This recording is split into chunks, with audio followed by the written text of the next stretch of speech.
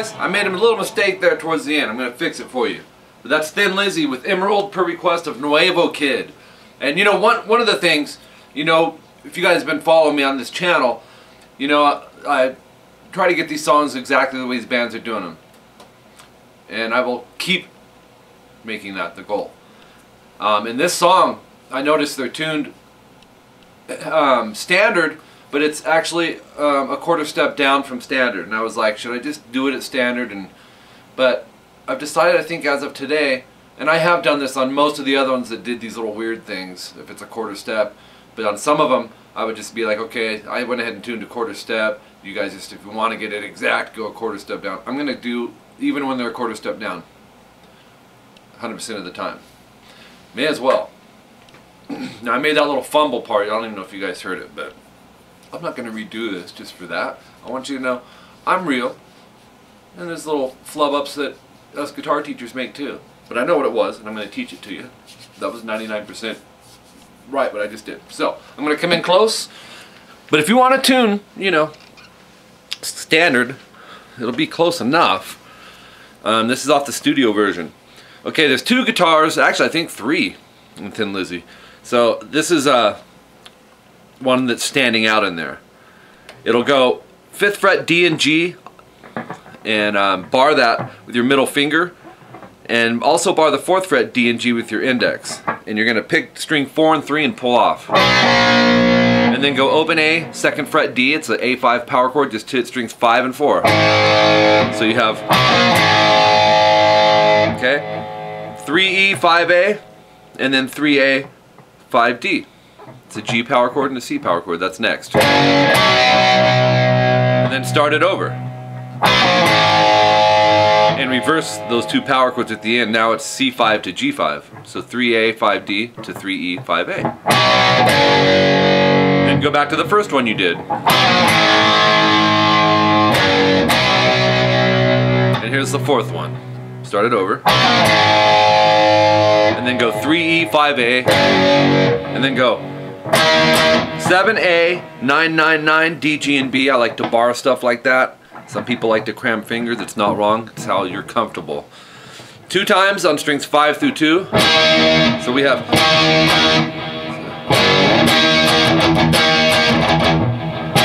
So I would go down, up, and then on the low E string, palm mute it and go down, up, down. So you're gonna do that twice. But on the second one, don't do the. Instead, you're going to loop back into. So in essence, here's what's happening. And then start that all over. Just repeat it all. It's 2 times. The end of the second time, you stay on this an extra 2 times. In other words, it'll go.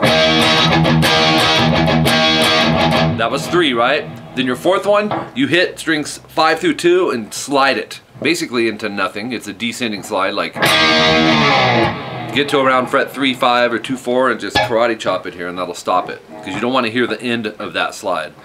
And then for my subscriber that requested this, you didn't request this part, but I showed it to you anyways. What you wanted was this next part, which is really cool. It's 7D and 5D.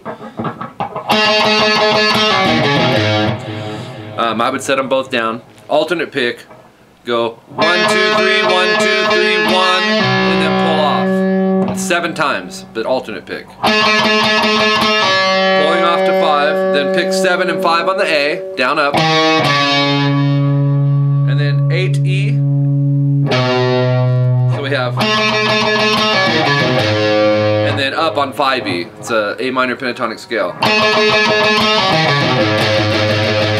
After you hit that once, then go 1, 2, 3, 4, 5, 6. Really it's 7 times. Depends how you want to break it up. And then move over to the 3rd fret and you got to rest there. You let it ring. Then go down, up, down. So down, up. Hammer onto the 5th fret from 3 to 5 on the E. And then 3A.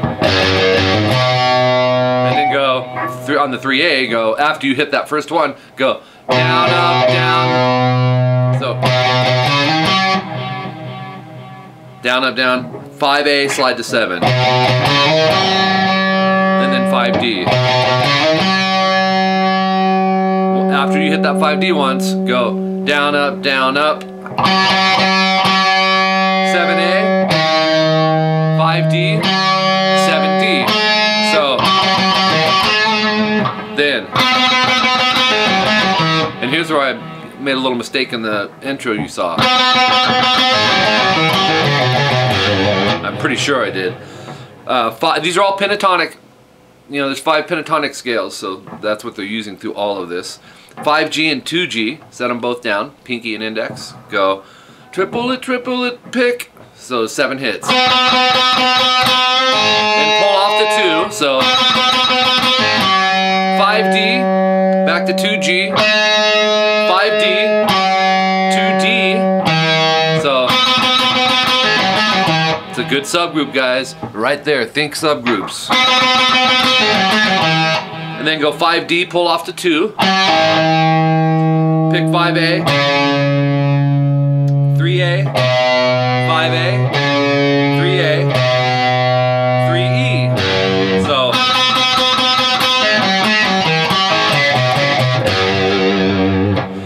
and then this one, because that's going to ring out. This one you learned earlier. It was. Remember that one? That was the second chunk out, you know, when we went right here.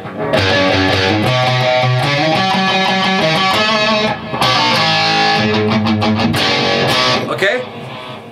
Yeah, that rhythm guitar behind that is like,